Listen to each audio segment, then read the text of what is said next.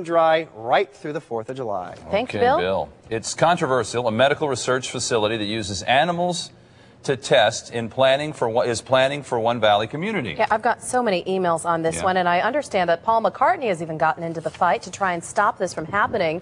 He wrote to the governor asking her to step in, but the plans are going ahead for this one. As ABC 15 investigator Joe Ducey shows us, not everyone thinks this is for the greater good of the community.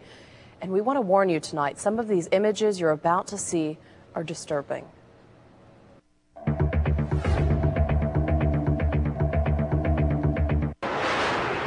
If it doesn't make you angry, you're cold-hearted. This is video taken just over a year ago inside a Virginia medical research facility where new drugs and food additives are tested on animals, from rodents to primates. In many cases, it's gratuitous violence against these defenseless animals. Activists say the undercover video was taken by a member of the animal rights group PETA. And Valley OBGYN Dr. Debbie Wilson, a PETA member, says the video speaks for itself. Would you want a slaughterhouse? Of course not. You wouldn't want a slaughterhouse. Do you want something like this that involves such cruelty? And she doesn't want the company that runs that lab in her backyard. Covance has locations in the U.S. and Europe. Now the company's courting the city of Chandler, hoping to build an animal testing facility here. They spent 11 months undercover taking video. Outside of that, they cannot provide any documentation or supporting facts of a history of any kind of abuse. Covance Senior Vice President Wendell Barr defends his company's operations, but we learned the government investigated the Covance Virginia facility and issued 16 citations, ranging from handling a primate in a physically abusive manner to enclosures that did not meet the minimum size requirements. Ultimately, the company reached a settlement of the case and paid a fine. And we didn't agree with all the citations, but there were some things that we felt we could have done better.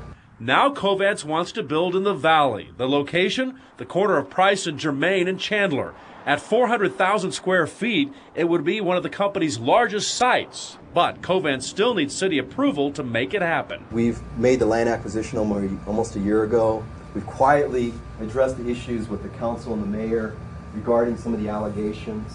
And we've made presentations to different people. This presentation was to business owners of the Chandler Chamber of Commerce. You cannot get a drug to market without drug testing. So, how close is Covance to breaking ground in Chandler?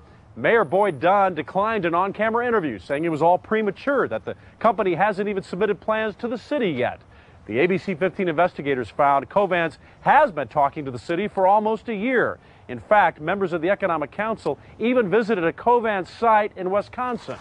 And we've discovered Covance has been funneling thousands of dollars throughout the city of Chandler since last year. We've donated to just some of the local charities here in Chandler. In fact, we found they've been spreading their money all over the state, including $5,000 to Arizona IFAD, an anti-cancer foundation, the Chandler Service Club, and a Chandler Unity event. Covance also gave $5,000 to the Downtown Chandler Community Partnership. It was used for the city's New Year's Eve party. I think that some of the city of Chandler, unfortunately, already had their minds made up. Jan McClellan with Citizens Against Covance doesn't want to see the company expand. She and others oppose the use of animals in testing. Look at Vioxx.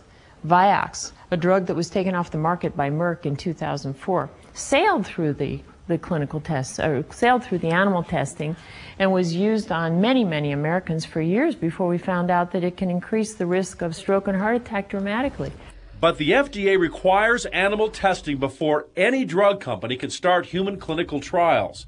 Animal advocates also are concerned too many large animals will be used in the research. We've said repeatedly, and it's available by the FDA, that 95% of all animals used on study are actually rodents. Opponents say that still leaves 5% of the work done on larger animals, including primates.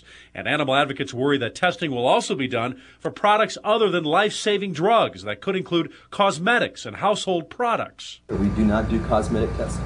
That's what Barr told local business owners. But that's not what he seemed to say in another statement. It's not the intention to do cosmetic testing.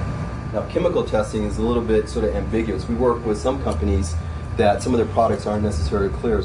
What is clear is that neither side is giving in. There are people out there who are waiting for these medications to get to market, and they're hopeful every day that, the next cure is around the corner. Chandler residents need to write to their mayor and write to the city council and say, no, we're not having this in our community. It's expected to take 18 months to go through the approval process, and that begins when Covance submits its plans. I'm investigator Joe Ducey, ABC 15 News, your Valley News leader.